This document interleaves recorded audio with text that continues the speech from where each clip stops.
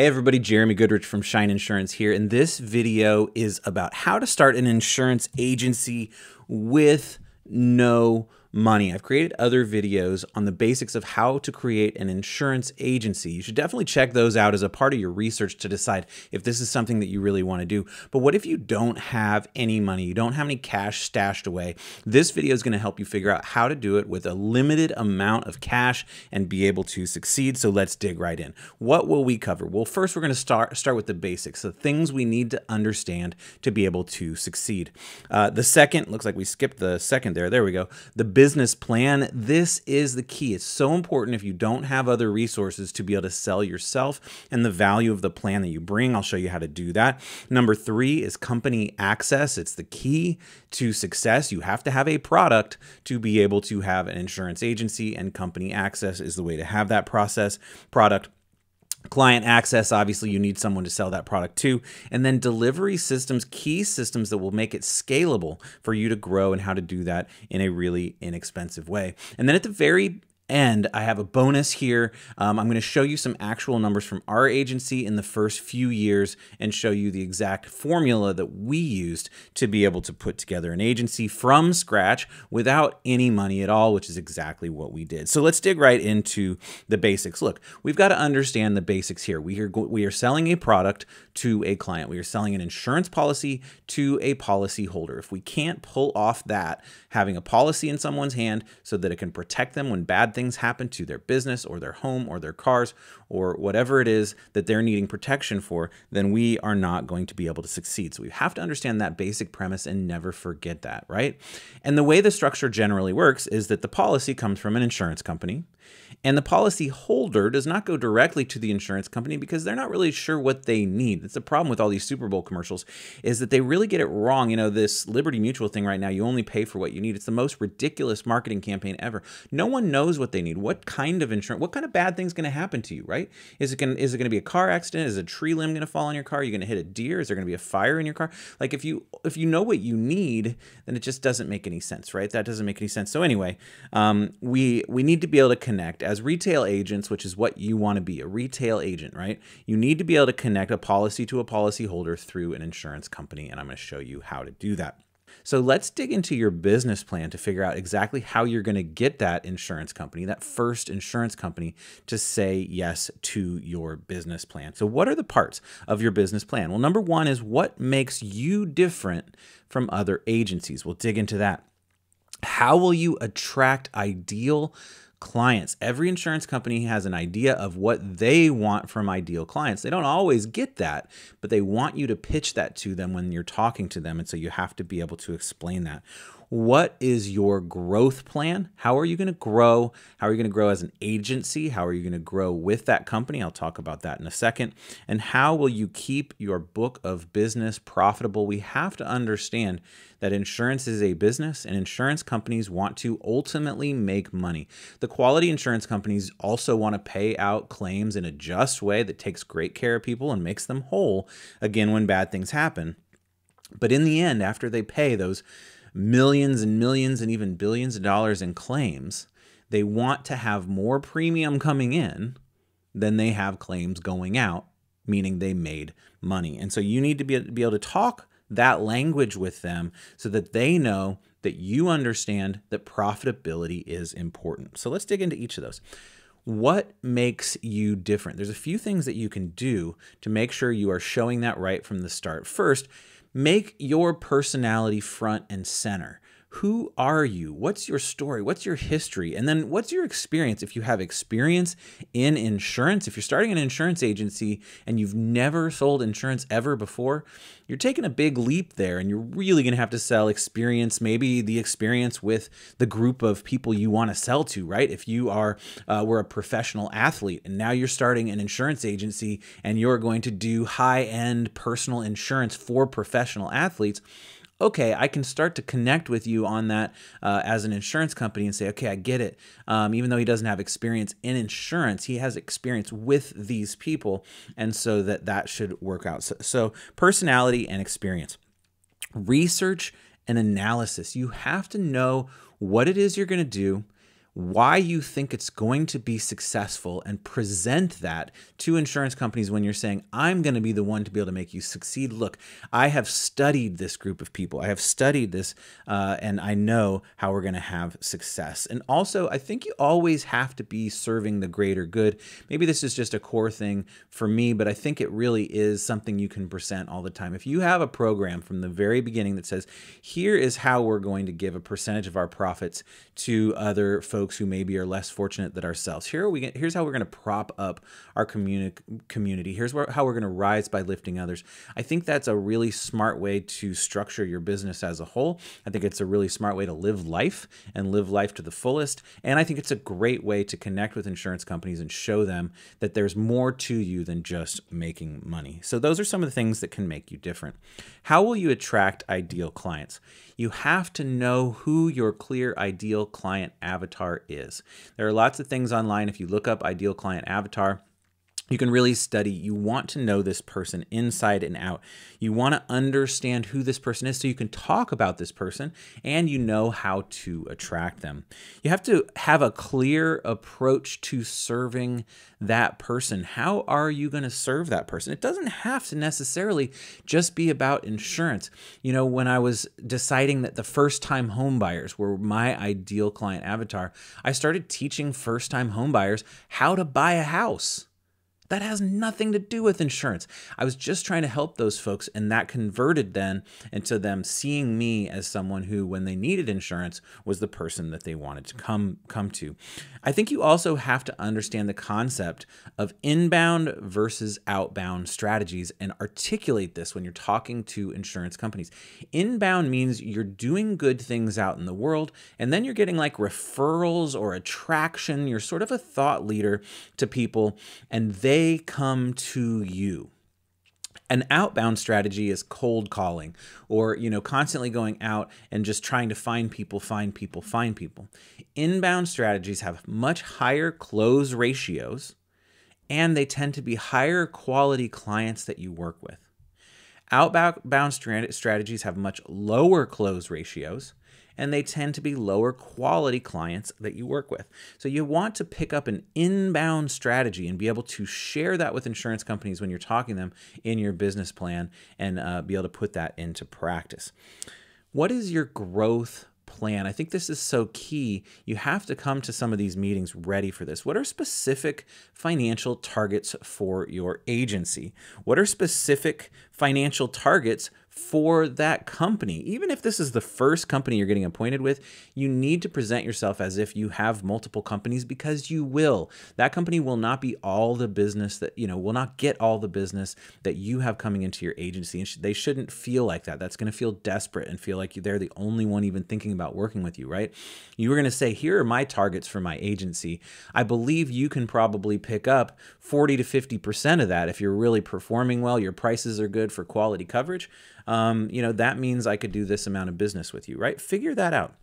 What are your specific team member targets? When do you want to have your first employee? When do you want to have your 10th employee? When do you want to have your 60th employee? That's probably too far right now. Just think a few years out, But what are those team members? When are they coming in, and how are you going to grow? That's really important. And then again, what are your specific giving targets? Back to that rise by lifting others. If we're talking about the targets that we have for giving, that is a key part of our business plan and our strategy for success.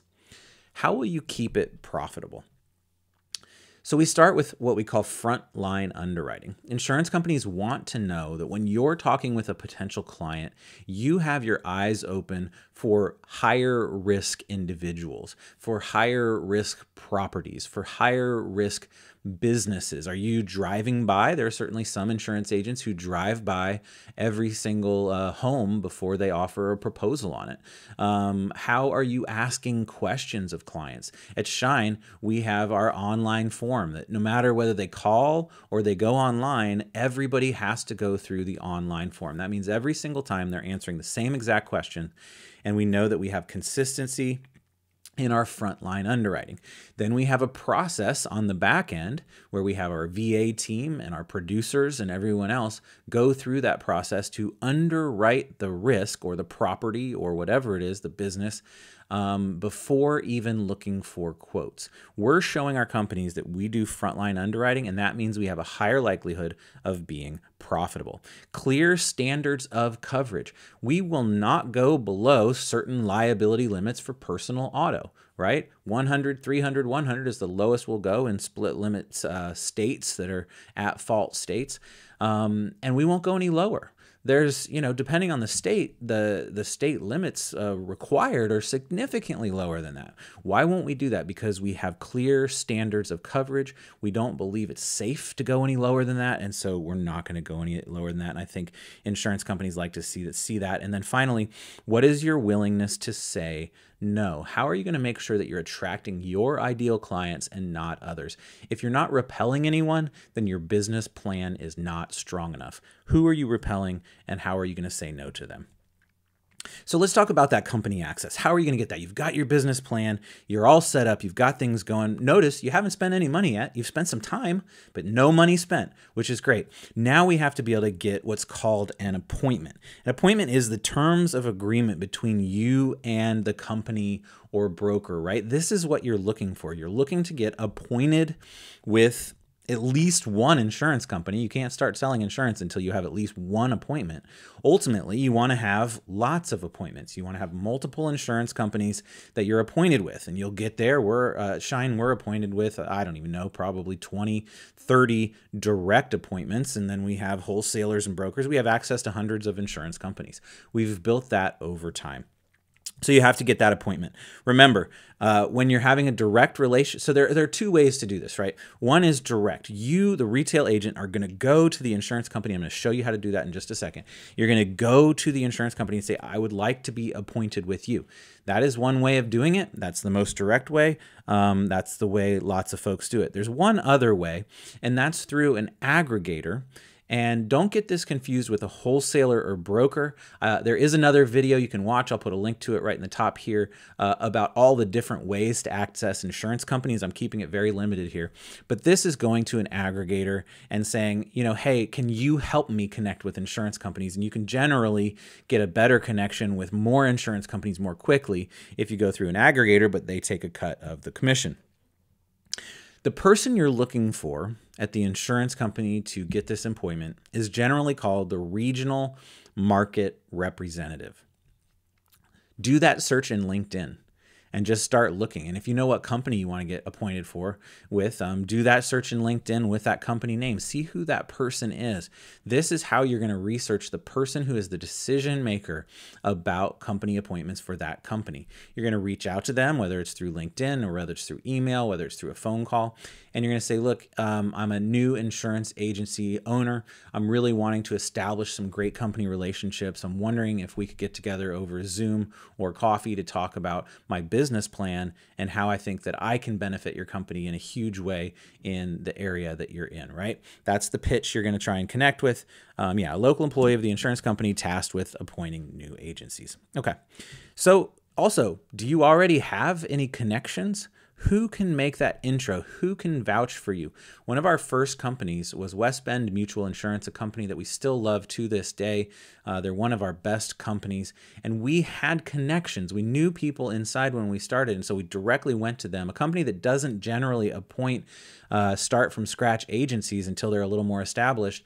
And because of our connections, we were able to get that appointment, and that really got us going quickly. Where do you have connections? What connections can you use to get appointed? If you don't have any, reach out to us, see if we can help you out in some way. In the meeting that you have with the regional company rep, listen more than you talk. This is just basic sales strategy, right? You're selling yourself, your insurance agency, to the company in this meeting. And you want to listen, and what you're listening for is the things that are important to them. You want to listen more than you talk. You want to make those connections and make them feel like you truly want to understand their insurance company, what they're all about, what they're looking for, right? You have to know your business plan inside and out, because when you do start talking, you need to kind of adjust your business plan to what you're hearing. Where in your business plan Is it connected with the thing that that company rep is talking about themselves needing? Maybe it's not necessarily adjusting your business plan. It's just knowing what part of your business plan to highlight, right? If they are looking for a younger generation of clients, they're concerned that their client base is getting older and older, then you need to talk about your marketing strategy that's more digital, that's more hands, that's more texting and things like that. You want to talk about the things that are going to connect with what they're looking for, right? That's just basic sales strategy, and that's what you need to be applying when you're in these meetings, and ultimately be yourself. Don't pretend to be something you're not, because if you do get this appointment, you're going to have a relationship with this person for a long time. And if they see you are one way at the beginning and then you're different afterwards, that relationship is going to sour really quickly.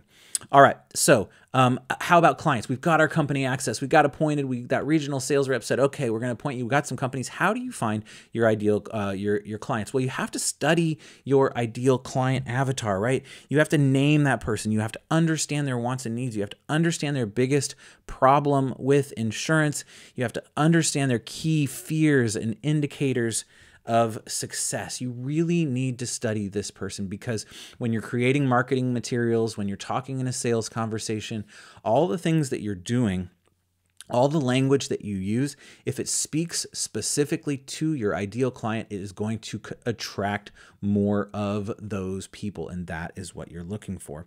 Serve that person in any way you can. Again, back to my example of first-time homebuyers and teaching them how to buy a home. Had nothing to do with insurance, right? I was just trying to figure out how to make their life easier, and so I created a video series that taught them how to buy a home. How can you align with their goals and interests? Look, if your ideal client is a college professor in your town, are you going to events that are connected with that college? Are you tailgating at the football games? Are you going to the ballet? Are you out there in connection with those individuals? That's great ways to do it, right? How can you guide them in some way, right? This may connect more with the insurance piece, right? I'm going to help you with your risk management. I'm going to help you make sure that your house is winterized, in November before winter comes around. Whatever it is, how can you kind of guide them through their journey? How can you bring them together with other ideal client avatars? This is such a great way to do things. If you can be the person who has the meetup, who has the party, who has the event, who speaks at the fundraiser, you suddenly are becoming more of the person bringing your ideal client avatar together. This is where your marketing strategy is really going to sing. All right, and then finally, you're going to offer simple, smart solutions. When they are ready for insurance, make it simple. Make sure your process is simple as possible. Make sure you're clear every single way. Make sure you under promise and over deliver. Offer quality coverage and don't skimp on it. It's great if you have a better price. Obviously, price matters, especially in insurance. But don't skimp on the coverage. Don't be afraid to be a little bit more expensive because their current policy is missing some major things that are going to be really bad for them. Be a little bit more expensive. Explain why you're a little bit more expensive. It's not because I'm actually more expensive. It's because I want you covered correctly. That's super important. And wow them every step of the way. Under promise, over deliver. That's exactly what you need to be doing. And then at the end, ask them to share with friends, right? When you really get things snowballing is when you have the opportunity to get referrals from your own clients, and then that really starts to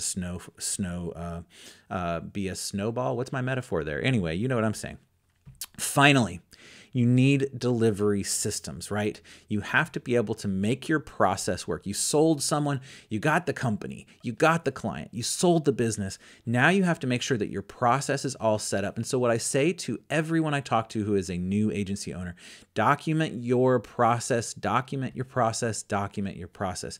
Start to create your SOPs, your standard operating procedure.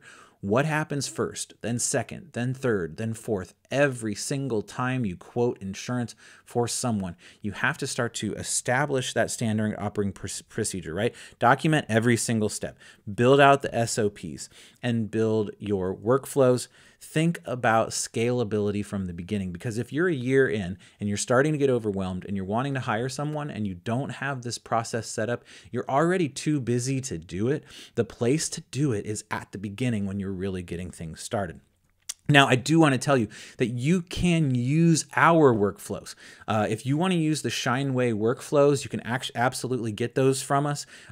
Get the delivery workflows we've built over the last 10 years. We've packaged that, and it doesn't come with no money. So as far as starting from scratch with no money, you may have to save up a little bit to get our workflows. You can certainly build your own workflows, but this will jumpstart your workflow process by getting all of our standard operating procedures from us, and that's at shineinsurance.com/workflows.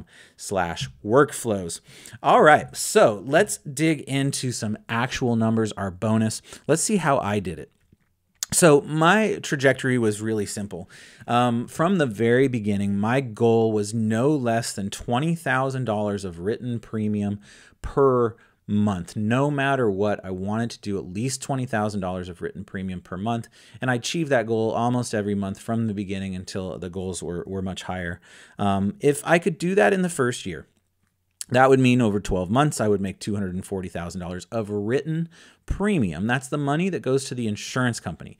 In general, we make about 13%. 13.5% is the average amount of commission an independent insurance agency owner makes.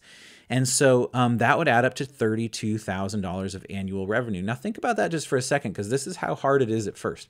You work really, really hard all year long, and your agency gets $32,000 of annual revenue, and that is before expenses. That's before your marketing expenses. That's before your rent. That's before a lot of things. That is not a lot of money. And so you may want to say, hey, well, I'm going to set my goals a lot higher, right? Well, we were just trying to get by. We'd saved up a little bit of money, so we knew it was going to take a couple years to get things going. So the first year, really not a lot of revenue going on there. But let's see what happens, right? So year two, we raise that a little bit. We say, all right, let's make sure that we average at least $30,000 of written premium. That's $360,000 of written premium a year. That is $48K annual revenue from new business in year two. But remember, the great thing about insurance is that we have reoccurring revenue.